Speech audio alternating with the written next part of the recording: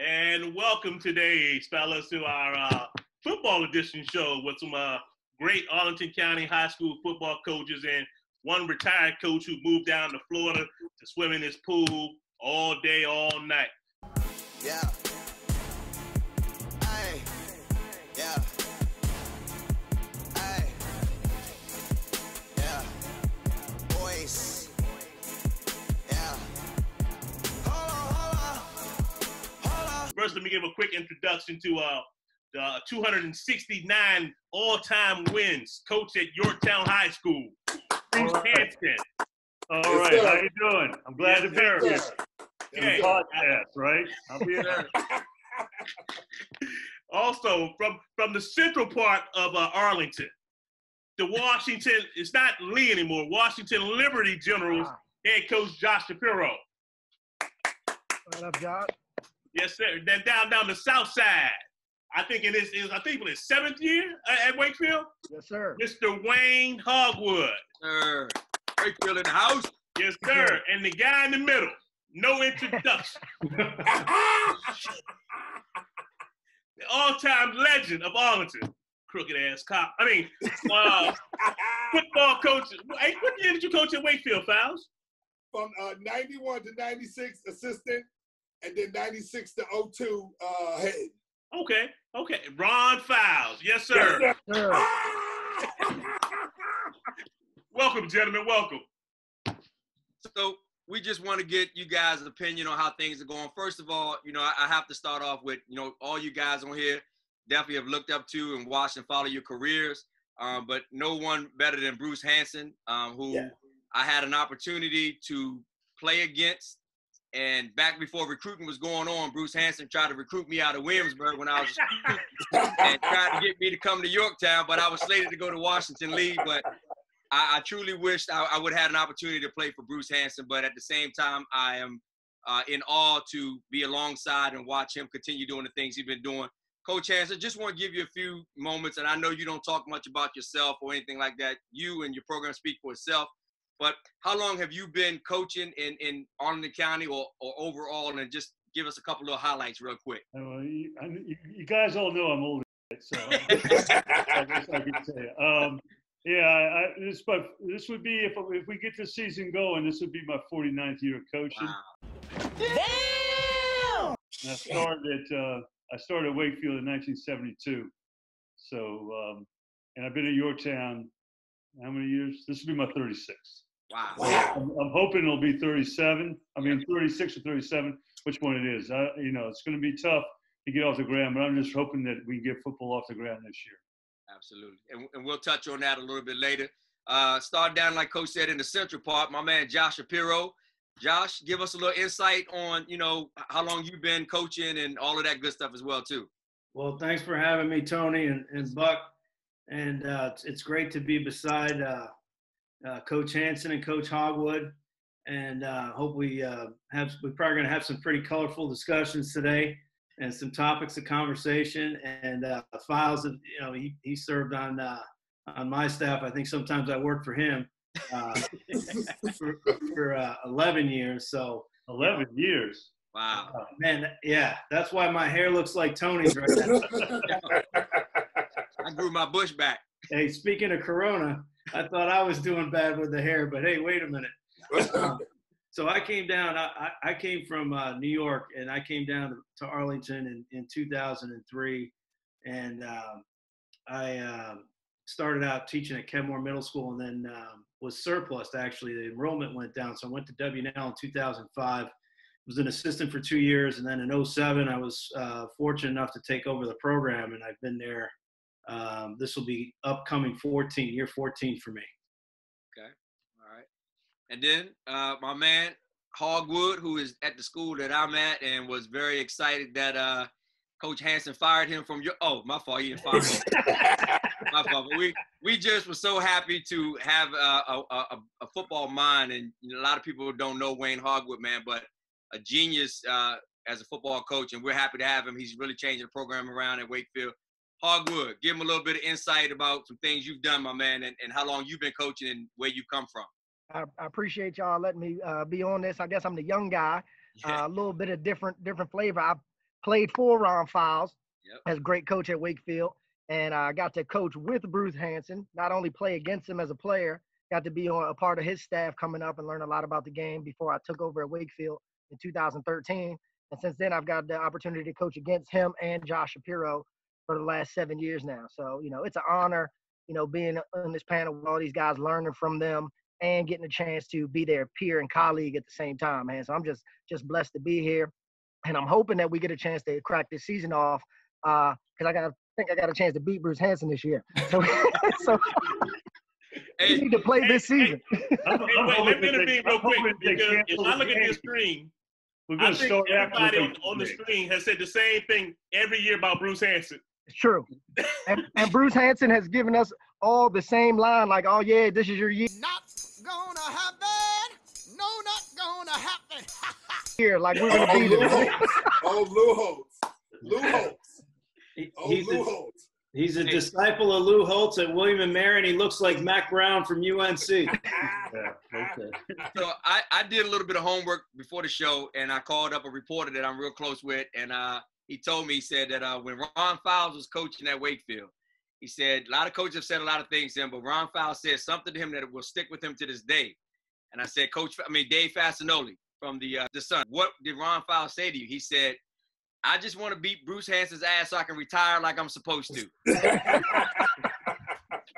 I guess that never happened, Coach Files. No, we got him once. I was a New Jack in '95. Remember Bruce '95? James Jasper. We were 1-9. I thought we had. Yeah, I knew you were gonna say that. I know. We had. I thought we had you. You know you have. And I swear to God, he fired everybody in that playing our ass or something. I don't know. I bet you fired every coach and every player from that damn team. Yeah. He was mad in the He had a quarterback issue. I know that. He had a quarterback issue. Yeah, it was a Saturday afternoon in the rain. Right. That's how long it's been. Yeah. It was hot. Something like that. Yeah. It was a hot Saturday, and we had a thunderstorm, and you won the game because you thought we were going to kick our ass. And I said, you had Jonathan Roberts was your running back. Jonathan, yeah. Jonathan. Running back. And we beat you, and we partied till the next Friday night. Yeah.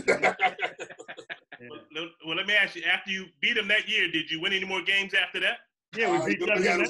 We were 1-9 and beat WNL. Come on now. Hey, I'll be honest, you had a pretty good streak going against Washington Lee back in the day. Yeah. I think, was it Josh Shapiro that broke the streak? WNL beat us in '95, right? And Josh, what year did you beat me in the playoff game? 2010. 2010, Josh got me good in the playoff game. But that was the playoff game, correct? Yeah. That was the following week, back to back. Back to back.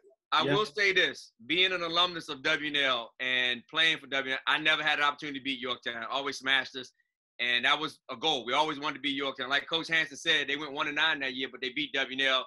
Their season was complete, so they're fine. But, Josh, I will tell you, the internet and everybody blew up that night you guys beat Yorktown. You couldn't believe how many alumni were so happy. Coach Hanson, you know I love you, man, but I'm a WNL guy.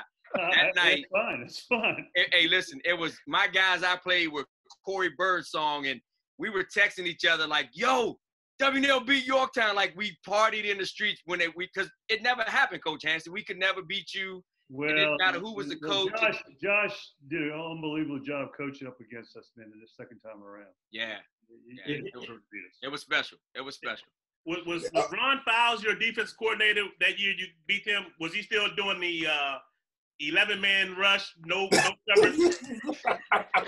I tell you, the problem we were having was Josh.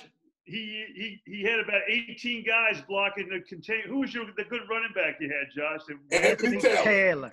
Yeah, Anthony Taylor. Yeah, he put 8 guys on our safety. Practically. They sent everybody to block the safeties. Unfortunately, I was the defensive coordinator in that game for York. Oh, that's right. That's right. I tell you, I knew we had you in the second quarter because our quarterback, who couldn't throw a forward pass with a spiral, he rolled out right, and you guys were bringing him down, and he threw a Hail Mary about 38 yards across the field into a wide open receiver who hadn't caught a ball all year and ran for 20 yards.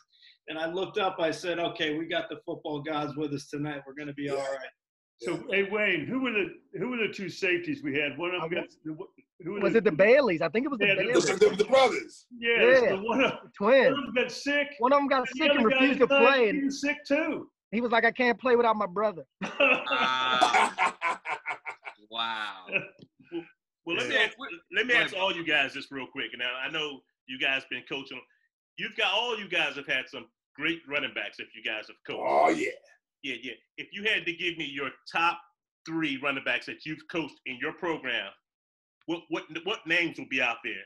Coach Hanson, stay away from this question, my man. Stay away from this question. Trust me, stay away from this question. I'll start with Josh Shapiro. Okay, so hands down, the best running back, pure running back, was Anthony Taylor. He had the best forward lean. He had good speed, good vision, good balance. So he was hands down our purest running back. Our next, I would say, Charlie Fuller, because he was most explosive, hard to tackle, lightning quick. Not a natural running back, but an athlete. And then our third guy for running back, you'd have to go with Seneca just based on number of kids. Oh, yeah. And, the fact that he signed, he played at Liberty University there under Turner Gill. So, I mean, those 3 guys were our best 3. Okay. Let's go to you, Ron Fowles. Easily the legend, Raymond Thomas. Raymond Thomas, that was a grown man playing high school football. And we had a 160-pound lineman when I got there, and he ran for 2,000 yards. And between the 5 linemen, I think they benched 300 pounds altogether. The second one, Randy Pelham. Remember Randy Pelham? Yeah, Randy Pelham. Number 22, Randy Pelham. And then Chris McGill. Remember Chris McGill? Danny. Yeah, Chris McGill. And but Raymond Thomas is by far, I think he's the best running back in Arlington. Next to Andre Yates, the best running back in Arlington. This is why I told Coach Hanson, stay away from this, man, because I'm telling you. We're going to save the best for last. We're going to go with Hogwood next. Yeah, go Hogwood. I can't wait to hear Hanson. Right, we're giving Hanson some time to think about it. There you go. He's going to be in the doghouse no matter who he pick. I'm glad I don't got that problem. I've had a short run, 7 years. I've had a couple good backs over Wakefield. The best one I've had so far, I got to say, is Leon Young, a guy that came out a couple years ago, kind of helped put my coaching career in Wakefield on the map and got our first district championship, ran for over 2,000 for us. And this past year, I had a young guy named Isaiah Mefford that came out of nowhere. That was a hell of a football player. He'll be going to play down at Washington and Lee College next year. So those 2 guys definitely. And then I'm going to steal one because I got to be a coach, even though I don't coach him. I got to be a part of the MJ Stewart team over there at Yorktown. Yeah. So if I'm not going to, I'm going to claim a little bit of MJ Stewart for me. There you go. Yeah, go Bucks. All right, Coach Hanson, man, listen. Yeah. Well, I'm only going to pick one, and then I'll tell you about another one. The best one is MJ, no doubt. I mean, he's playing in the pros, and he could have played in the pros at running back for sure. And he was a safety for us. I mean, he was, our record showed it, but he was the greatest. He got me a head coaching job. They couldn't fire me when I had MJ. That's so. But the guy that I would, the high school running back, if I had to take one, maybe even over MJ, I don't think so, but it'd be close. It'd be a kid named Andre Yates that you mentioned. Yeah. Andre was special, and he had the best line ever for me. We played Lee in an overtime game. They were pretty good that year. It was back in the early '90s, and the sports writer asked me what was my game plan for overtime. I said, "What do you mean?" He said, "What kind of sequence of plays are you going to run?" I said, "I didn't have any sequence of plays. I was going to give it to Andre 4 times, and after the 3rd time, he scored. So I didn't. When you had Andre, he was a first down if you gave it to him 3 times. Yeah, he was good. He was good. But Coach, I'm not going to get you in any kind of trouble because Yates was maybe a sophomore my senior year, and he was returning some punts. You can tell he was going to be the next great running back that Hanson always had. But I'm going to tell you right now, Coach Hanson, Jimmy Brown was a bad boy, man. Jimmy would be up there. Jimmy's a bad boy, man. And I'm just speaking my era, of course, because you had every year seemed like you had a great running back come through every 3 to 4 years. Yeah. Well, and I'm just speaking on my era. Yeah. Yeah. Well, yeah, a lot of good ones, but Yeah. you know, Oh, you had Andre good was special. Andre was special. That's good. Well, that's good. I'm gonna keep you out of the doghouse. You don't have to name anybody else. So Oh, I'm not going we're there. good. All right. So segueing into that, you guys have been around a long time. I mean, Wayne, not as long, but you've been around the sport forever. How has the game changed? And I know Coach Hanson can probably say, because basically speaking on like Arlington, how has it changed throughout the years? Rules. I remember Coach Hanson when I was playing, we hit every day except for Thursday, and we practiced on Saturday, and we tackled and we did everything. Now my understanding is you guys are hitting like once a week type of deal or whatever it may be. So if you guys just chime in, how have things changed over the years with football? You want me to go first? Well, I think the biggest thing, there's two things really for me. The first thing is believe it or not, is huddle. You know, whereas everybody can watch game all day long, every night. You can watch it at practice. It gets you more prepared, I think, than they used to. And second of all, you know, the offenses now are, you know, a lot more variety in offenses than they were back 10, 15 years ago. So I think that's the two big changes to me. And of course, a lot of people aren't hitting as much as they used to, that's for sure. Right. Well, I remember when I played, Coach, I wish they'd have threw the ball because I would have had more receptions than I did. That's for sure. We just handed the ball off to the damn fullback. I'm still mad at Musket for that. You had Musket as a coach. That was yes, sir. No, I'm just kidding. He's a good one. Hogwood, how's it changed? How's things changed? Well, for me, you know, I think touching on what Bruce said, the huddle aspect and more, the game is getting more mental, more up top. You know, it's just not about who's bigger, faster, stronger no more. The guys are definitely working out still. You're able to get more prepared mentally, find guys with football IQ and be more prepared watching film and, you know, your game plan and those type of things. You can really, football is one of those sports where, you know, ain't no Michael Jordan. You can't just give the ball to one guy and get out the way. Everyone got to do their job. So the better prepared your team is as a whole, then, you know, the better, you know, the outcome is going to be for you. So watching film and all these aspects of everything has been great from a coaching standpoint, but it's also been a hindrance too because everybody's doing it now. Yeah. So ain't no advantage. You got to be doing it or you're not up to par. So Coach Fowles, when you coached it, was huddle available? Oh gosh, no. We had the VHS tape. VHS. Yeah. You used to have to meet a coach in a secret place some Saturday morning, and if the coach didn't like you, I can't tell him, coach, I'm on the punch out. You meet him somewhere, especially when you had to go out to Fairfax. But I got to tell you, first of all, now football is basketball on grass. But from the coaching aspect, the way we can relate to the kids to make them young men is totally different. The things that I said, Wayne, you can attest to that as being a player. One of the best stories I still got. to get these guys ready for life, and you know, and especially down at Wakefield during that time, we had a lot of kids that had different disadvantages in life. So to relate to them, if I did that now, I'd be incarcerated for 15 years. But I tell you, it's basketball on grass, and the only problem I have with huddle, it takes away when we used to, Rose, you can remember this, when we really had to study the film. And also took about but I used to tell Josh, you can look at a player, you know, huddle can show you that, you know, you can circle it, the tendencies, but when you get to the field, and Bruce, you're the expert on that, you come the first day of team's workout, you look at a player and you can say he's a football player. You didn't have to look at huddle. Right. Like you knew MJ, he was going to be playing not on Friday nights, not on Saturdays, you knew he was going to be playing on Sundays. You know, and that's the difference between the huddle and everybody plays mad in the huddle and you draw your plays from that. And I just don't think it's coaching the way I like to coach. But don't I think from the coach just getting after them. Josh, what you got? Okay, for me, when I first started coaching, we were all in the huddle, and now it's just tempo. So the speed at which teams get plays off and the formations, which are, you know, things you constantly evolve to, empty formation. Almost everybody lines up in some form of spread. So you need athletes out there, you know, both sides of the ball. And then defensively, you've created this hybrid type of strong safety that can play in the box or as a safety. So, you know, the game's changed. There's very few teams that line up with 21 personnel, and, you know, you don't see a lot of tight ends anymore. Bruce, I know we attended a meeting where this coach put a tight end up who had 40-something catches, and we said, how the hell is he a tight end? He says, well, he's detached.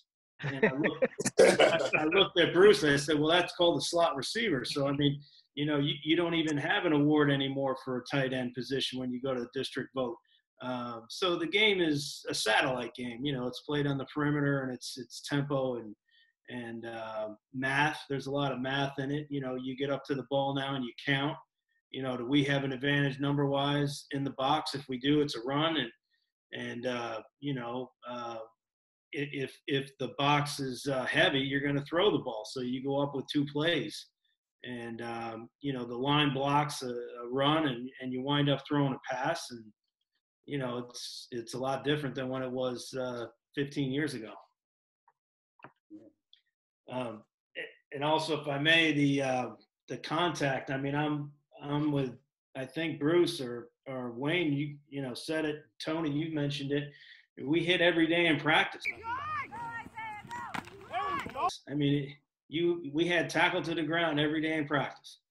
And now it's, you know, we follow the model of the pros and the colleges, and, you know, Monday's your install day, and you know, some schools go full tackle Tuesday or period Tuesday, and then everybody's pulling back Wednesday and Thursday. So, you know, you tackle a lot of bags, and, you know, you teach more about tackling now. Technique's important, obviously, and there's a lot less contact in the practices. I love it. I love having the rivalry games, but at times I'm jealous because of you two guys, because we get it south and north, man. They come. Yes. It's almost like we've done something wrong to their community. And we get off the bus. It's like, wait, I don't even dislike you kids. I've never had an issue with either of your schools. It's like, what is going on? And Wayne, you are so right. And you know, we can tell them the opening game, South Side team. And, okay, it's Wakefield. But the Yorktown week, oh, my God, we're up for 90 hours. Hey, that thing was preached into me. I'd never forget Zeus. You remember? You got to beat the people you live with. There you go. You got to beat the people you live with. These are the people you're going to see at Boston Mall. That was the secret. You remember that? That's been going on for years, man, for years. I love it. All right, so with that said, you guys know what the world we're facing right now with this COVID-19. And you guys are next, should I say, because Buck and I, we coach basketball, and our sport is in November. You guys are coming up right now. If I'm not mistaken, right now, Coach Hogwood and I will be downstairs in the cage talking about 7-on-7. Absolutely. And, you know, Josh will be calling me about some uniforms for 7-on-7. So what are you guys doing right now as a program for your kids through this pandemic? I mean, I guess I'll jump in there being a young guy, but we're doing a lot of, you know, this type of stuff, you know, trying to post videos through, you know, different outlets so they can still get workouts. I know I had a long meeting with my strength coach, Keith, in the building. He put our whole workout that we do in person on a video and modeled some of the exercises so the kids can be doing some of those reps and getting some of those things done at home. But you're still not there camaraderie in the weight room, getting to work with your guys. So it's really up to the guys at this point, how much of that internal motivation there is for them to go out and work, knowing, hey, coach is not, you know, this is not reflective on playing time or those type of situations. So it's how much do they want it? How much are they going to go out and put the grind in by themselves when we're not allowed to do much at this time? As coaches, we can only put stuff out there, but there's rules and regulations on, you know, being in contact and how much we can do. We definitely can't, you know, go meet up and have a workout at the field. So, you know, we're putting out stuff so they can have access to it. But it's really about the players' motivation at this point and what they want to do to get to the next level. Josh, Bruce, yeah, we've posted a couple of videos from the NFL. They have a trainer working out with like an individual player, and it's all stuff you can do without weights. I've sent 2 of those out. They're about 15 minutes long each. And to piggyback with Wayne, you know, I've got feedback, but I don't really feel as though many players have, you know, taken advantage of it. I think so many of the kids are just, you know, kind of taken aback and almost depressed in a way, like they don't think we're going to play, and they're so in limbo that it's hard to, you know, foster an environment that says, hey, let's get ready. We've sent out a workout they've done for their third week, which is all kind of written up. They don't follow the computer as much as they just see the sheet and follow it. And then I've had some meetings with some of the players, but that was just once. And we try to do most of the upcoming rising seniors, and that was just to kind of touch base, say hello, and, you know, see FaceTime and kind of get back to some normalcy as to just, you know, conversation. It really wasn't football. It was more like, how's your family? And we share some laughs and some stories, and we talk about some things. And, you know, that was it. Yeah, well, we haven't done we're really probably hurting for as much as we've done, but our strength coach, Evan Ruffner, sent out some workouts, and that's about it that we've done. I've talked to a few players, you know, on text messages and a couple guys on the phone. But the thing that we're missing the most is, you know, the guys getting out to the field and just throwing and catching the ball. And the guys, the first week that we were out, they were coming up to the field on their own. I wasn't out there, but I saw there were a few guys out there, but the police came and kicked them off, and they're no longer on the field up in Yorktown. So I think it's really going to hurt. It was the best thing about the whole thing, though, for our team and everybody else is going to be struggling to find ways to get better in the weight room and out in the field throwing and catching. That's the benefit for Wakefield right now. Finally, no one else can work out, so they on our level. Yes. Straight athletes, we might get them. Straight athletes. Let me ask you, Ron. What are you doing during this COVID-19 workout? I mean, you look good. You look buff. You've been working out. I got a 25-yard pool swim, and I started walking, from the post-cancer. So I started out with a mile, and now I do about 3.5, 4 miles walking around. I get to see all the white gentlemen in their garage, making doors and building stuff. And but it's been good for me health-wise. But I got to tell you what happened down here in Florida. Speaking of Bruce, when you talk about the police on the field, one coach actually got incarcerated. He actually told his team captain to get the kids. And of course, the team captain it was a Popka High School, took the kid, got 80 kids on the field. Well, of course, that attracted troopers, helicopters, etc. So, of course, the captain said, well, the coach told us to get out of there. And we have a curfew down there, what we had till last week. And they put him in jail. They gave him a $2,500 fine. He was fired. And off fired? Wow. Well, down here in Florida, the football coach is not like you, Bruce, and Josh, when you guys teach also. The football coach is like the college coach. That's your gig. If you get fired, you got to go home to mama and say, hey, I ain't got no more job. So it's a rough business here, and these guys will win at all costs. And but it's real different. But the virus, especially at my age and my stuff, I got to be really quarantined. I got to take it easy, or else you guys will be walking slow and singing low. Wayne, I got a question for you, Wayne. Yes, sir. Being that you told us earlier that you played for Coach Files and yes, I did. And you coach underneath Coach Bruce Hanson. What's the difference between their styles of coaching? Everything. Everything. Well, first of all, first thing I'm gonna tell you is they're two different sides of the ball, even though they shouldn't be. Okay. They're both linebackers in real life. Wow. Bruce Hanson was a linebacker at William & Mary under Bobby Ross and all these coaches. And Ron Files is a linebacker / jump out that ran through a police car door. Okay? but Bruce Hanson coaches offense now. Bruce has been running the offense at Yorktown because, something he shared with me a long time ago. If you're the head guy, that's your responsibility. Because when you lose the game and the reporters call in the middle of the night, you're the one that's got to answer the questions. Absolutely. You know what I'm saying?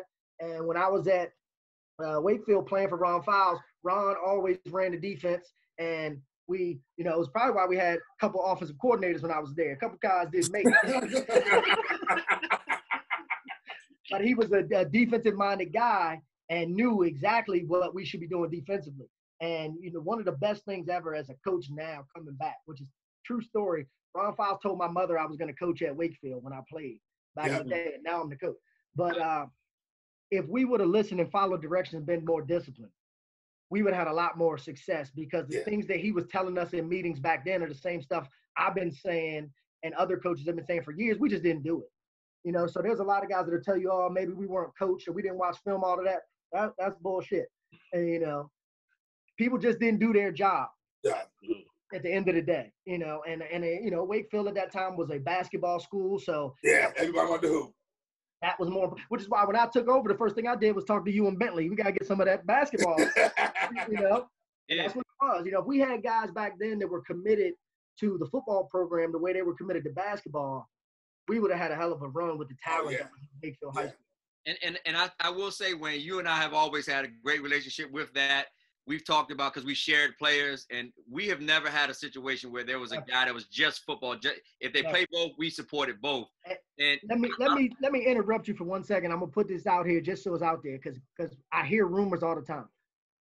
Tony Bentley and I have had a great relationship forever. I have never ever had him not tell a guy not to play football. This goes around all the time. People are like, oh, Bentley don't want him to play football. No. When I first took over the job, Tony Bentley canceled basketball practice and had the whole basketball team come to the induction meeting for me as a coach so they could talk to me and see if they were interested in being on the team. And that's how I was able to get Markway Walton to come out and be our first wide receiver.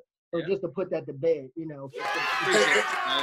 Hey, Tony, take a lot of help. Tony, yes, sir. Tony, if you look at it, and Bruce, you try my job, all the great basketball teams at Yorktown, the year with 95, I think, with Bobby and Wakefield, the integral part of the team was a football player because of what they brought. And we could always say, guys, football makes you a better basketball player. Yeah. And, you know, these kids, everybody looks and think they're going to be everybody from AI to MJ, and they're going to get a scholarship at 5'7".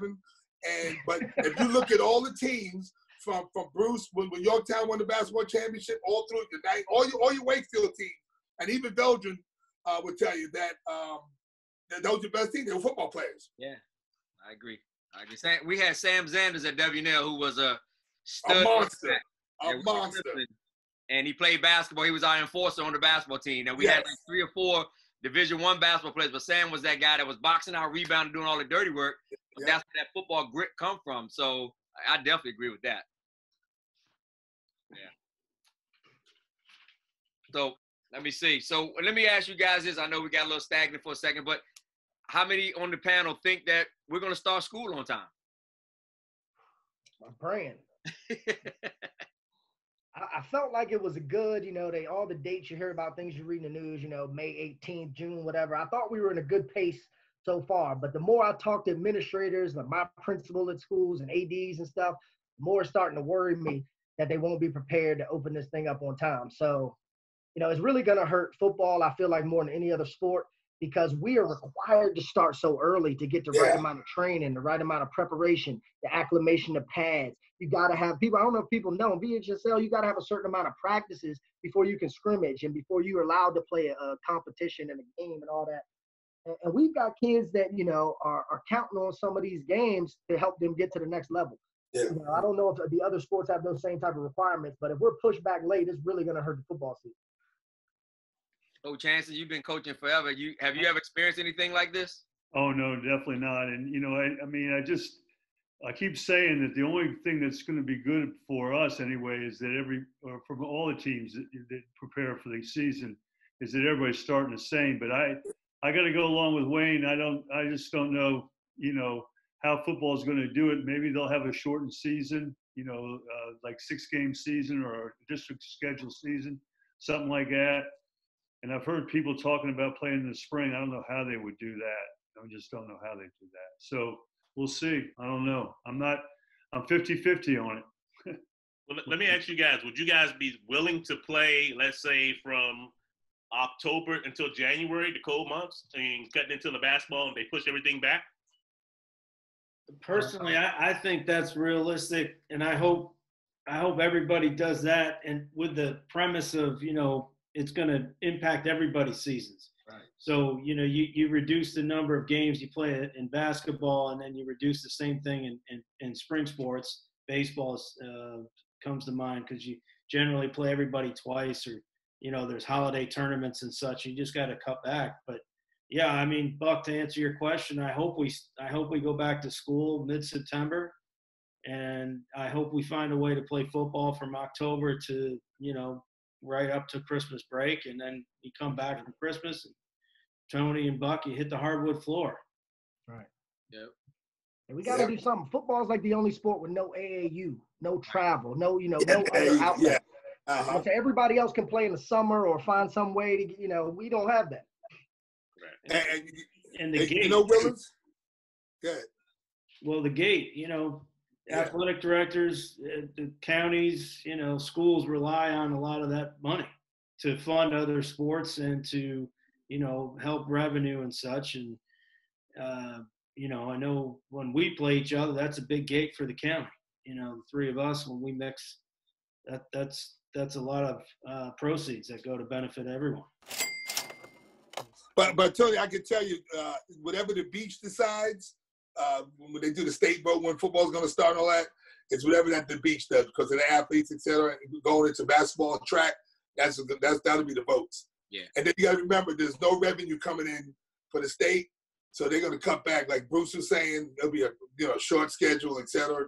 Traveling will be cut back because you guys are all teachers. You'll see the budgets will be shot to hell. Yeah. Yeah. I was looking at a text. I'm sorry, I had a text. And somebody asked me to ask Ron Fowles. In 1987. 87? 87. You were on a show called The Price is Right? Yeah. 97. 97. Oh, 97. Okay. 97. Can you tell me about your experience on The Price is Right? You know what, Buck? Hey, what we trying to do, Ron, might as well get you to talk about because we got footage of it. So we're going to put it on the show. We're going to put it on the show, so we want to hear you talk about it and figure out how you couldn't put the X where it was supposed to go. Oh, man. Well, first of all, you got to I went to L.A., and, I'm a comedian, make everybody smile. They said, man, you got to go to Price is Right. I knew nothing about the Price is Right.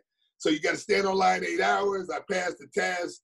I do some, hey, I'm Ron from Virginia, ho, ho, and all that. Well, they call me Ronald Files, and my wife at the time hits me they says, hey, she bumps me, and I run down. Well, anyway, Bob Barker, I win. At the third time I win, after cussing, they bleep me out on CBS because, I hate to lose. And I said, R-S-H-I-T. And they said, big man, you can't do that. Anyway, I win. I get up on the stage, and they had tic-tac-toe. Well, the big red camera, there's a couple of million people looking at you. So I put the X in the wrong place, and he said, Ron, if you win this, hell's the truth. And but I won, and I lost the wheel to a guy from Jersey City that had a wool sweater on at 90 degrees. And I swear to God, I've never forgot that.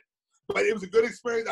I just sold the TV. It was a 36-inch TV in 97 with an armoire. And yes, so I just sold it. I sold the Western movies. And there you go. You got that clip? Oh, my God. We have the clip.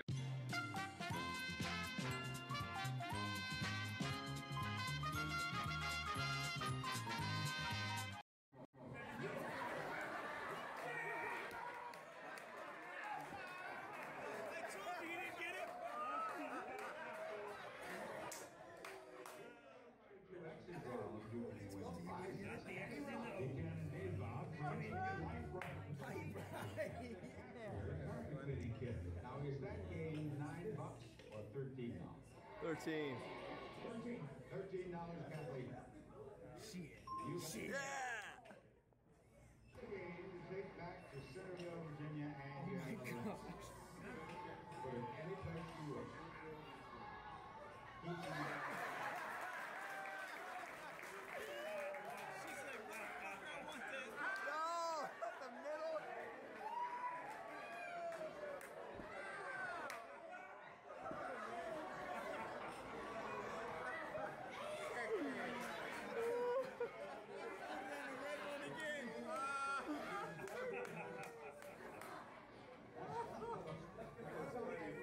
Is that $19 or $35?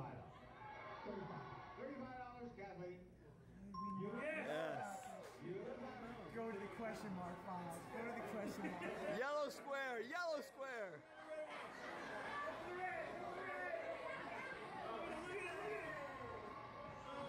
Ronald is getting the hang of it.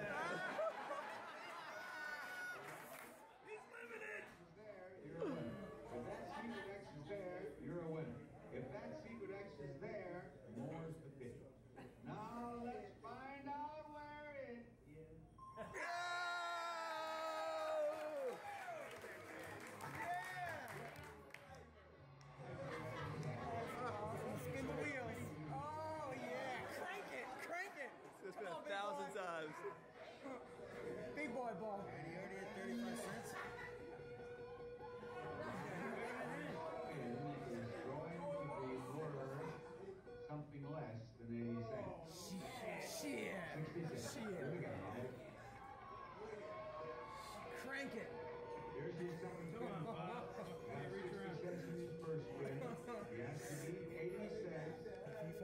40. Come on, 40.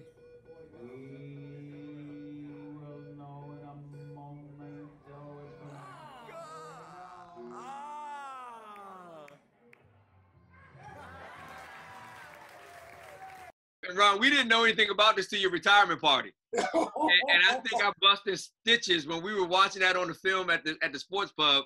I thought it was a joke. But you were actually at the Price is Right, and it was the funniest thing I had ever seen, man. Hey, Horace, we got the big swell up, yeah. Best time ever. That was hilarious, man.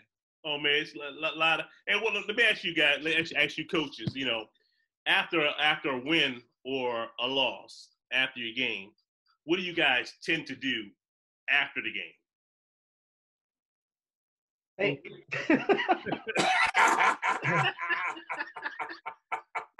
Hey, anybody can start. You got to steal. I'm gonna steal this one from probably all the coaches. You gotta go have a couple sodas and reflect on the goods and the bad. A couple sodas, you know. Okay. The goods and the bad, because coaching is different, man. Some people just assume, I think, if you win, you're happy. You lose, you're sad. And there's been plenty of wins where I've been pissed off, and plenty of losses where I treat it like man, we should have beat them. This was a hell of a game. What we do? Right. So you have a couple sodas, you just reflect. I always end up watching the film. I'm just the type of guy, I can't go to sleep early anyway, so I'm up 1 o'clock in the morning on game night and try to get ready for the next week. Okay. Josh? Is this referring back to that we lost a scrimmage, I don't know, 7-8 years ago, and it was wait, you said a scrimmage? You didn't say game. Yeah. You didn't say game. You said a scrimmage. Scrimmage. Talking about practice. Come on, man. Talking about practice. So we lost the scrimmage, and I was, this probably fits into my psyche a little bit. So I told the coaches, hey, we were going to meet upstairs in the teacher's lounge and call your wives and tell them it's going to be late. Because it was the dress rehearsal before week 1, so I was anticipating us to be a little more put together. We were bad. We went upstairs, and the night custodian had logged out, put the security alarm on. So about 12:30 in the evening, or 12:30 a.m., there was a German Shepherd on about 100-foot lead, just jawing at the door, trying to get into the teacher's lounge. And Ron had left the room to use the bathroom, and he was the one that ran back in and alerted us that the canine unit was here from the county. So I feel like as a coach, I can get, I can feel good about a loss if we played well. And, a win's a win, even if it's ugly. And I think you enjoy that. We usually go to Buffalo Wild Wings, where the food is bad and the service is worse, but we're usually there Friday nights. And Josh, Buffalo Wild Wings is one of our sponsors. Man.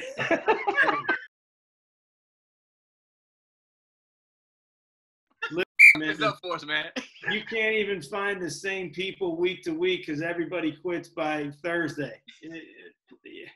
I'd be better off walking the. Not the one by Skyline. Y'all agree? Yeah. Now, Coach Hanson, I'd be curious to see what, as I always call you, the legend. You and Bob Belgian are the legends to me. I'd be really curious to know what it's like for you, because people think you've been coaching so long that a win's a win, a loss for you the next day. But how do you deal with wins and losses, and how you recuperate? Well, I like, I like to go out with the staff after the game. If most of our guys like to go out. Most of them might have a few sodas, and you just like to unwind about the game. You just like to talk about how everybody did, what some of the strategies, things that go on. Certainly, after you win, you'd like to be out, because if you go home, you either got to watch the game or I don't know what you do. Right. You're so wound up.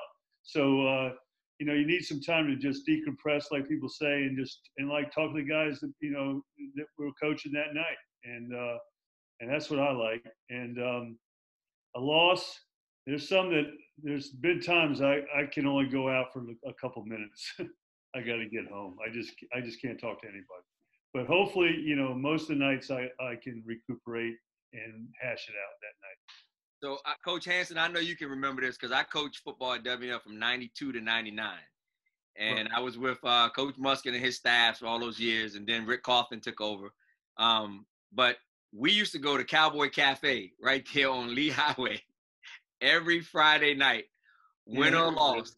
That little tiny little place. Yeah. Wasn't too many brothers in there, but I was in there with all having a good time, man. Just trying to be a coach, man. So, not a very popular place with the brothers. I remember those nights, and then when I first started, I was that guy who had to take those VHS tapes to other on Saturday mornings, and Musket would keep me out late, and I still have to get up and go drive the VHS tapes to one of those coaches. So I remember my times, coaching football and being in those rivals with Yorktown, Wakefield, and all those good times, man. And had to make a decision in '99. I stopped coaching football because I wanted to become a basketball coach and started dedicating myself more to basketball. But I remember, and Buck coached football at WNL and still does forever. So I think, and that's why Hogwood, when he first got to Wakefield, was like, yo, I need y'all to run my freshman program. My freshman program, man. Offer still stands, man. He wanted us in there, man. But the best we could do for him was just make sure that we were still funneling kids, to football and building the program, because at the end of the day, it's one Wakefield, So I do remember those days, man. I remember those days. Well, it was a lot more. Get up Saturday morning and then change film is tough. That's for sure. Yeah. Some nights. I had to go through it. Pretty much, you get them Friday night nowadays, right? Right after the game. Yeah, I just load it. Yeah. Yep. It's there in the morning. That's for sure. Right. Absolutely. Now, let me ask you: is it required? Because in basketball, we don't have to trade tapes. Are you guys still required to trade tapes with the next team? Yeah, we are. Yeah, I think I don't know if it's required, but it's like an etiquette deal. Last 2 games, man. And you send them the tape or whatever, because now you can just, like, people in basketball, they'll say, "Oh, I ain't giving you a tape," but then you go on YouTube, somebody already posted the game or something, so you can get it. Yeah. But you guys are actually required from Huddle to send your copies to the coach. Not required, but like you guys said, etiquette, to send it to the next coach. Yeah. Yeah, they request an exchange if they get on the Huddle first, or if you do, you say, hey, we're waiting on your film, and then you can't watch theirs and they can't watch yours until the exchange has been made. Yeah, but hey, that's how you know who won Friday. Yeah. Because they be on early. Right. Excuse my language. They be on early, like asking for the tape at 10 o'clock. Like, y'all must have won, huh? Yeah. Yeah, but some of those guys, they'll get more than 2 games nowadays, because all you got to do is ask the coach, and they'll get it. They'll give you, and plus. I've been saying that for years. Everything should just be made available. It should just be an open library. Like, if you want my last 6 games, have at them. Instead of cheating and going to this guy, you got an assistant coach over That's here. That's what they're doing anyway. Wayne, you were at Stonebridge. So we go out to Stonebridge to play a regional game, and that's when I put Micah in the slot, and I would run the Sally. And we hadn't run that play for 6 weeks. They knew it. With the slot, I heard the whole coaching staff from Stonebridge yelling, "Watch the reverse!" I wanted to go across and just hit them. Give us a 6 of our games. Right? Yeah. Well, let me ask you guys. Now, this is just the question. I don't know. Has anybody ever sent you a tape from the previous year trying to get over on you? Or have you sent anybody a tape trying to get over on them? Not the previous year, but a couple people used to send some grainy, horrible – like, I've gotten a couple tapes that started on, like, play 30 and not play 1. Things like that. Yeah, when we went to DVD, there was a game – I think everything was digital for, like, 2 years. And then we definitely got a VHS game one time. It was very grainy. Yeah. And then some coaches use they're creative. They use these numbers. They're like certain colors you can't read off of the film, so you don't know who's who. Oh, you mean you can't see their number? Yeah. Yes, coach. Right. Coach Blue. You can't. Well, a lot of times you didn't have cell phone back then, so they tell you to meet, and they wouldn't. I thought it was 11 o'clock. I drove all the way down to Lorton, Virginia. That's how when I first started with Bruce. I remember when you got the first time you bought the DVD burner that burned all the tapes for us? Yeah. That was a big time because we used to come by, pick them up. He used to leave them in the mailbox. We could burn like the game tape in an hour, like 6 copies. That was huge. Yeah. I know. That was, yeah, you thought, yeah. It's like prehistoric times now. Yeah. And I just got another text, Ron. I guess it was a question towards you. They asked me to ask you. You were a police officer for how many years in Arlington County? 26. 26. You retired as a lieutenant, correct? Yes, sir. Yes, sir. Well, the text, it said, could you please ask Ron Fowles, what was the reasoning for you cutting your hair to go bald? Oh. And don't hold back. Tell the story. I used to do jump out in the valley, and everything was good. I had this one kid. Well, I used to try to keep my little curl together up top, and we lock up a kid. He said, that's why everybody calls you Bozo the Clown. And I want you to know, I just knew I was the man. I cried for 2 days. And Frank Ross with the Wizard, he took me to the back of the Best Western, took some scissors and came bald. And I came over there, the old lady started going crazy. The rest is history. But they used to call me Bozo the Clown. Yeah! All right, what y'all want me to do first? Oh, what? Do a silly clown dance for us. Oh. Yeah, degrade myself, huh? I don't think so. Wait, was I bald with you? You had just went bald. Yeah. I just went bald, yeah. And people thought I had cancer. I had spots all over my head. I just knew I had me a nice curl. And they said, my man, you got cancer? And so, Bozo the Clown. Bozo the Clown. I heard that story. Oh, man. So when you first were hired at Wakefield, I got another text. They said you hired all 7 of your brothers to coach with you. Can you tell me how that went down? Wayne could probably tell it better. And Bruce, yes. There were 3 of them, 3 cops and 3 brothers. And we were all crazy. Yes. And you know, my brothers I remember all the cops. That's for sure. Yeah, you remember the cops. Yeah. And no, my brother played at Auburn, another one played at Cornell. So they brought some good knowledge.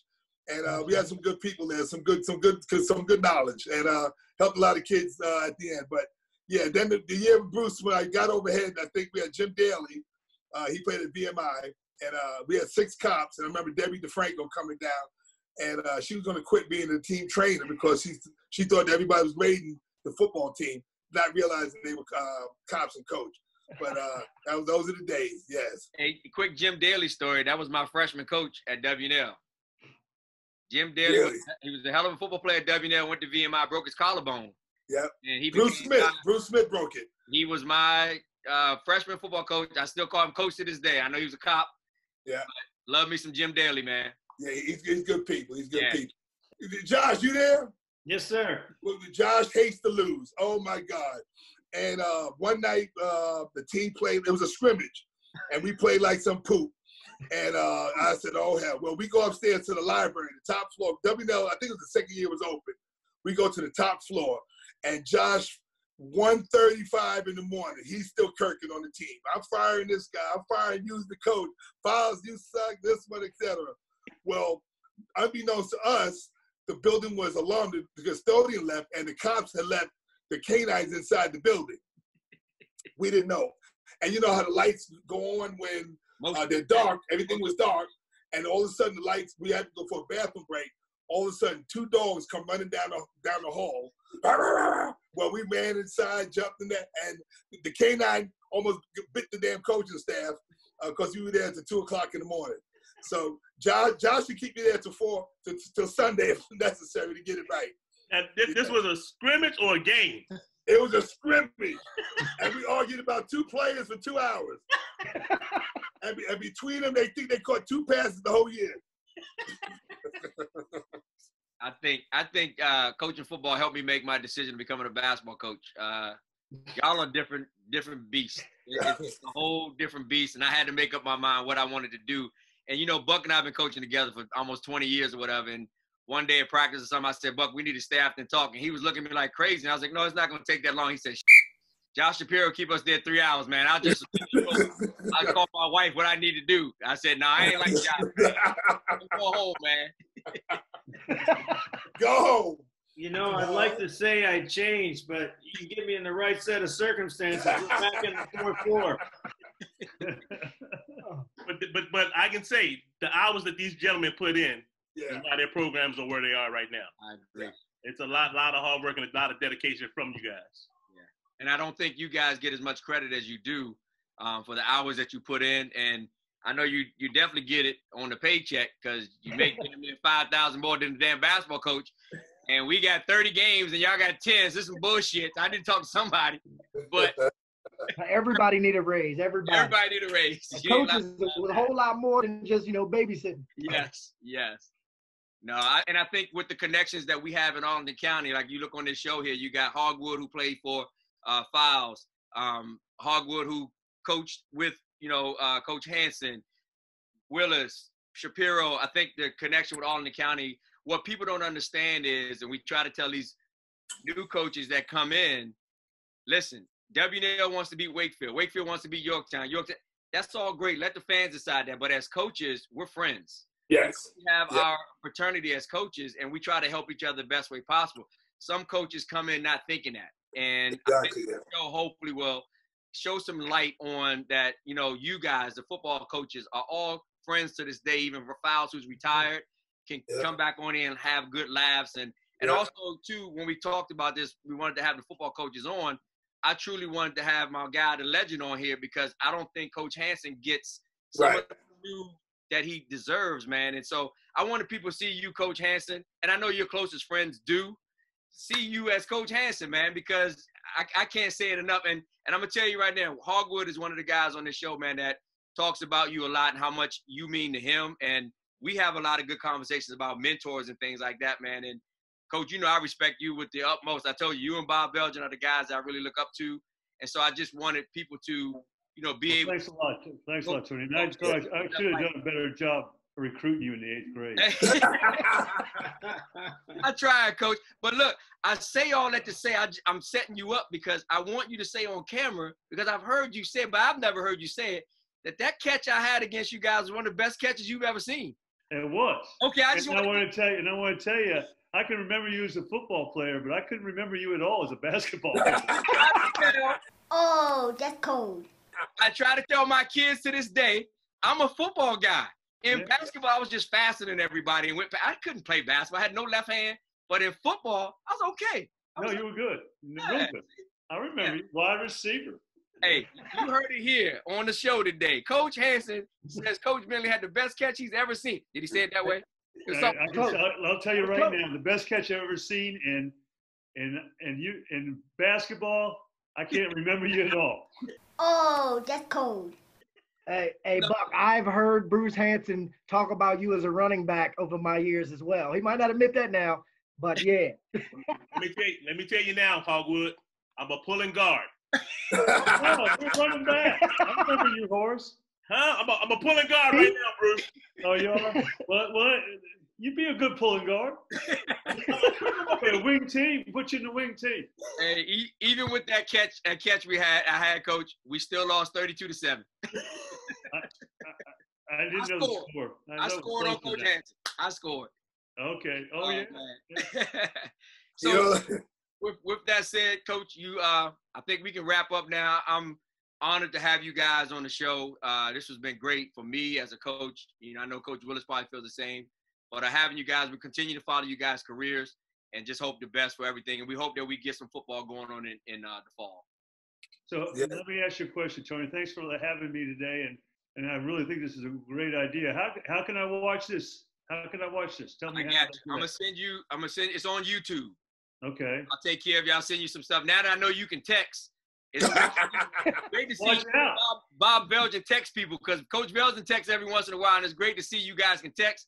I was happy you responded back, Coach Hanson. So I got you there, brother. I got you. Thank Josh for that. He's the guy that filled me in. Wayne filled me in. There you go. Yeah. You're the only two coaches in Northern Virginia I like. I tell you that. I tell you this, I appreciate y'all letting me on here with these legends. Coach Files, is always great to see you. Just imagine if Arlington County had one football program. Yes. Oh, That's what I've said my whole life. I'll be an assistant. There would only be Just one imagine. job out there. Who would be the head coach?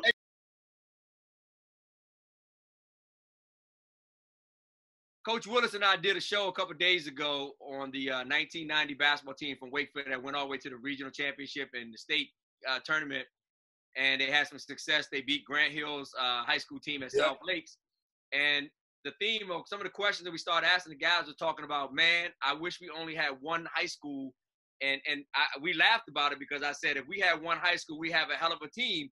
But it'd be guys like me probably was sitting on the bench and all that good stuff. So we laughed about that. So I think our question today with the legends that we have on here, if we did have one high school, and I think Coach Hanson's probably, one that's been around to remember the Titans, how that happened. If right now they said one high school, in order for this pandemic to go away, we're going to have one high school. Who would be the football coach at that one high school? Hey, look, I'm the retiring youngest. if they go to one high school. So pick one of those other two guys. I'm the youngest. As long as somebody hire me on the staff at a full stipend, I'm good. There you go. That's an easy question, Tony. It's Mac Brown. And I better have one hell of an interview, and I'll run his special teams. Well, if they go to one high school, I'm retiring. And I'm gonna, that's a fact. Hey, Buck, that's breaking news. That's too much pressure to win. Bruce Hanson said he would retire if we go to one high school. That's breaking news. That's breaking news. Oh man. Well, let me ask you, Bruce. Like when you said you would retire, so who would you hand the realms over to? No, I'm not. Are you kidding me? You gotta pass it over to one of these young coaches, Coach. You got to pass it to one of these young guys here on this. We're not worried about the old guy. Yeah. He'll come up from Florida every once in a while, I'm not answering that. Well, He's the best running back, and you guys that's all. Coach, let me rephrase it. When you do step down on your own, however you want to do it, and that's how you should be able to do it. When you walk into the sunset, would you have any say-so with who you think, whether it's private or public, would you have any say-so who you think would take over the program? I'm not answering that. I didn't ask you to tell me who, Coach. I said, would you like to have say-so? I don't know if my AD would want my input. I'll leave it at that. Which is crazy. Wow, that's so crazy. Hey, Bruce, this is a nice family show. You're being very politically correct today. I learned that from you. Yeah. I bet you one thing is true. If Bruce, when and if he retires on his own accord, you will not attend an invited guest. What's that? Wait, say that again? He will not attend another game until he's invited as a guest, meaning he's winning an award, because there's no way you're going to watch that team be coached by somebody else. It's gonna I don't know. I haven't crossed that bridge. I'm worried about the pandemic. Bruce is not retiring. No. He's been telling us he's retired. He's going to retire in 3 years for 35 years. No, in 1991, he was retiring. They said, I thought you were going to retire after MJ when you guys went and played Stonebridge. Me too. Yeah, I thought that then. But then, Bruce, you had to do some more recruiting, so, If I'd have been a good recruiter, I would have got Wayne playing for me, man. I think you had a good quarterback then. Was Stacy with you then? No. Oh, no. He's older.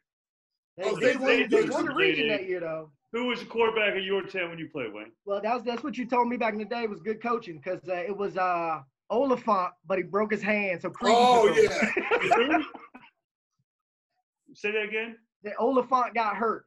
Right. And then Creedon took over and y'all won the region. Yeah, that was good. That year. He said that was good coaching. That was good coaching. That'll probably be the first guy watching the show, too, Creedon. So Wayne, legit, though. Wayne, you have 2 district or conference championships. Josh, you have 1 or 2? I got 3. You have 3? Oh, yes, wow. Whoa, Wayne, easy, big man. Slow down, Wayne. Before the great Noelle Deskins retired, she gave us, they put the credit in for 2014. I'll take it. Okay. Okay. And I've Josh, got you're at one, and I bet you don't even know, Bruce. You've won so many. Well, district championships? District. I don't really know. Now. Yeah. But you probably have 2 regionals, 3 regionals? 2 regions. 2 regions. Well, Wayne and I have 88. 4. That means Bruce is 88-99. 88-99. We lost 3 times in the region finals. Okay. My bad. From senior year. I blew it twice on the defensive side, man. Back to back for them. What games were those? South County and Stonebridge. We gave up 69. South was pretty good. Stonebridge was pretty good, Wayne. Wayne, Stonebridge got 6 guys in the pros. Dude, man, but we had them. We were up we were going out there to play that game, and it was during the day. And they put us in the side locker room, and they had Jonathan Allen walking by our kids with his shirt walking off. back and forth in the locker room. Yeah, I said, put your pads on, goddamn it. I said, we're too scared to go out and play after seeing that guy. That was like the first Westfield team.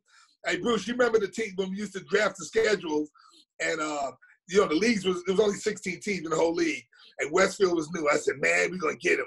We can get this team. Man, we went out there. They got 9. Evan Royster, Eddie Royal, Sean Glennon. They had 9 pros. You remember that? They had 9 pros. How did you get them on your schedule? No, 2 years in a row. They first opened up. 2 years in a row. Asshole. That's good coaching. We had 3 pro players transfer in there somehow. I remember they came to Wakefield and they had like 5 or 6 buses, and I thought it was fans. And they're like, no, that's for the team. Hey, Josh, remember that was with Centerville. Remember that when Centerville came the year they won the championship. Yeah. And, they got off the bus and they came by the locker room. And there was only like 45 kids. I said, Josh, we got him tonight. We got him tonight. All of a sudden, 70 kids come from behind the bleachers, look, and they march like Roman soldiers.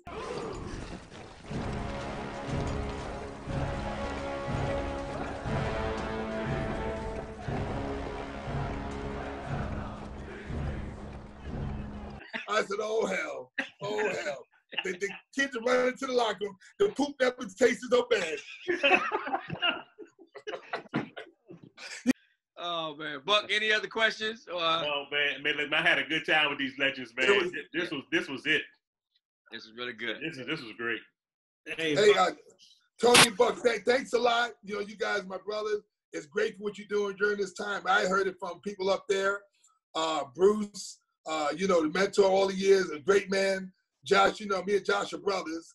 And Wayne, you're my son for always. And I told Wayne, like he said, he was a sophomore, weighing 125 pounds, should have been the starting quarterback. His mama said, you better not put my boy back there. And, we still argue about that. I was ready. But I told him he'd be the coach, and you guys, it's a blessing and an honor to be connected with you guys, even though I'm 980 miles away. Yeah. Thank you. Yes, sir. It's great seeing you, Coach. Yeah. And if I may for a second, I appreciate it too. I didn't get a chance to thank Tony and Buck for this. And again, I think Willis is a guy that goes way under the radar too often. And yes. In 2013, there's no way we win the district without him, especially the week leading up to the district final game. He counseled me on something that he saw differently than I did. And fortunately, I realized, don't be headstrong. Listen to your guy here. He knows what he's talking about. And I followed his directions, and it worked out really well for us. So, Buck, you're way too humble, and you far too frequently are more than willing to sit behind the scenes when in fact, in 2013, I think you and Tony won the region too, correct? Yep. Yeah. So actually, no. We won it in 14. Well, the 2013. Oh, it was 13-14. Yes, right. Yes, we did. I'm sorry. The point is, like, the common denominator oftentimes is Willis, and he won't take an interview from Fasanoli and doesn't like when I call him out on stuff. But just extremely fortunate to have guys like Willis and Files on staff, and of course learn from Bruce at Yorktown. I marvel at your longevity and success, Bruce. The season's a grind. The hardest part for me is literally January to July. That part to me just wears me out. the football coaching's easy, but as far as the off season, that stuff's a grind. So the fact that you've endured all that for as many years and has been as successful as you have and coached as many great kids, it's Well, thanks an awful lot, Josh. Yeah. Good. And then I'm not done with Wayne. I mean, Wayne's the new kid on the block. Don't buy it. I'm not drinking the Kool-Aid. The guy can fly out coach. Just like, I want to beat Bruce. Bruce wants to beat me. We all want to beat Wayne, and Wayne wants to beat us. But the bottom line is Wayne's beaten us 3 straight years in a row, and we've been dead on equal with talent. So some of that has been great coaching. So, Wayne, you've done a tremendous job in 7 years at Wakefield. And that's all you, and great for the community and good for Arlington. So, yes. Great for Arlington. Good stuff. Also, Josh, you've done a hell of a job at WNL. Yes, sir. Since you've been there. Really have. So, hey, Wayne, how many years did you coach with us? I think I was 8 with you. Now I've been at Wakefield 7. And I've had the greatest opportunity of everybody, being a young guy. I got to grow up and watch some of these programs. When I was a kid, I played Arlington football. It was at Yorktown when they had 2 fields. Oh. So you grew up Friday nights practicing, and they coming out with the cleats on the concrete. Everybody wanted to go to Yorktown, and they were winning. And then I got a chance to play for Coach Files and taking a lot of lessons, and he helped me beyond, Wakefield. Talked to him many times when I was playing at Shenandoah and those things. And then I got to also thank Bruce for giving me opportunity to be a coach when I came back, because everyone I knew was gone. I came to Wakefield, Coach Files had left. And did you ever told us that you were the defensive coordinator there? So I got to go over there, and you're the one that talked me into running D. I played D for Files for 4 or 5 games. But I also got to thank Josh too. He's always been helpful for everything I needed, giving me, magazines, words of wisdom, coaching points and advice, whether I was on his staff or not. A lot of people don't know this. When I first took over at Wakefield, Josh ran a clinic. He used to run a clinic with the Arlington youth to try to get more kids out interested. And he invited me and Bruce over. That's probably the only picture with all 3 Arlington coaches at one time working a clinic together. That's true. Just for the benefit of the kids in the county. Nobody knew what school those kids are going to go to. Somebody's going to get them, but we were all out there working together.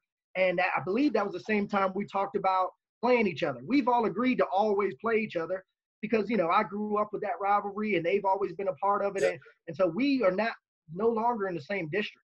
I'm not even in their conference anymore. I'm actually just now moving up to 6A with Yorktown and WNL because of enrollment. But we have been grandfathered in to play each other, all 3 teams every year, because we reached out to VHSL and made that happen. So these are great guys that a chance to be around, and nothing makes a rivalry better than having respect and a friendship with the guys you want to go, battle and play against and try to beat. So it's been amazing for me as a coach. Let me ask you something real quick, Wayne. You said you guys came together for a clinic, and you didn't know what school these guys were going to. How many of those guys did Bruce recruit to Yorktown? Great question. I got to go back and look at the roster. How they probably ended up over there somehow. Yeah, well, we got a good drama department over there. Oh God. Coach Hanson, I feel your pain, man, because every time we win, somebody always says Wakefield recruited. Hey, man, I feel your pain, Coach Hanson. It's true in basketball, isn't it? Yeah, it's true. Hey, we got a great sign language program. Right. And Tony, thanks for running this, man. You're real. Hey, cool. Again, when you guys look at this, the name of this show is called The Buck and Tony Show. Again, Buck is the guy that does all this stuff, man. I'm just a figurehead. Buck is the one that does everything, man, behind the scenes. And like you said, doesn't worry about any credit. He's been with me as an assistant coach before I can remember. He's been with you as assistant coach. And like I said, but I did tell Buck, and he knows this. When I got the job at Wakefield, I said, Buck, I want you to come with me. He said, well, what about Bobby, man, at W? I said, Bobby already gave us the blessings. Let's go down Wakefield, take over. We'll be fine. So he said, okay. I said, then, Buck, I want you to remember this. When we winning, everybody gonna say, oh, Tony Bentley, hey. But when we losing, they gonna all say Tony Bentley ain't. So, right? Buck, you don't ever have to worry about nobody saying your name. So keep doing what you're doing, big man, because I love you. I ain't letting you go. I got some pictures on you, so I ain't letting you go anyway. Hey, I got plenty of pictures of Files. In my pool, baby. In my pool. It's pool time. Hey, so I just want to thank you guys again. We thank each other enough, and I hope that people get a chance to see this. We'll have it out, and just to see the camaraderie and the love that we as coaches have for one another. At the end of the day, it is about the kids and trying to better our programs, and I think we're all doing that. And, you know, of course, Coach Hanson has been doing it longer than I was born. Me too. So I thank you guys for coming on today and just sharing your story, and hopefully we'll have you guys back on again and continue this relationship. And go Wakefield. Yeah. Hey, go Bucks, baby. Let's go Bucks, baby. Get on the bandwagon. Go Bucks. Oh, man. You guys have been great, man. We them boys. Holla, we making noise. Holla. No state income tax. No state. Hey, and my wife said don't tell you where I live. Listen, this is not a police show, man. Don't worry about it. And hey, Coach, it's real good. I can tell. Well, we get to the Florida part because you ain't seen no football players. You've been down here. Oh, I believe that. But listen, hey, Tony. Yeah. You know they open up down here. They having high school football down here. They don't get masks, no masks. They playing down here. So you guys can bring your teams down. You can quarantine in my house, and y'all can play a round robin, and I'll ship your asses back to Virginia. Yeah, we might have to do that. All right. Holla.